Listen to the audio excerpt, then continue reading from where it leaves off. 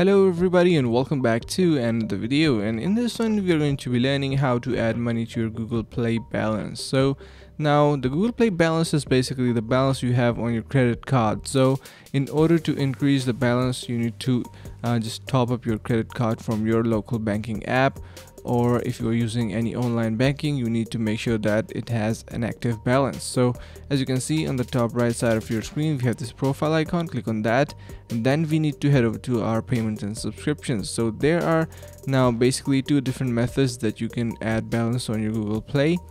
The first one is of course by adding a payment method, and the fourth one is a redeem code. So basically this could be used to scan a gift card, and eventually that will help you add balance on your Google Play account. So if you have a credit card or have a gift card, both of them could be used to add balance on your Google Play account.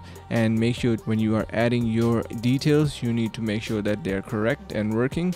So yeah, so that's a pretty simple process. And once you finally add your payment methods, you can see your budget and history in this section. I hope you found this video helpful. If you did so, make sure to subscribe to the channel, like the video, and share with your friends. Thank you so much for watching, and see you around the next video.